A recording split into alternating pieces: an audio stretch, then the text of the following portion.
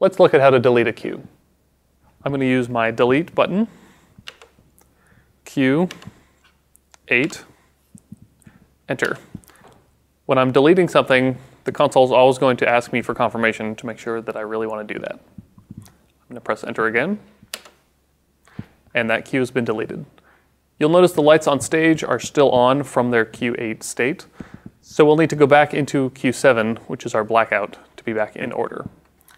I'm going to use the Go to Queue button, which is located right here. 7, enter.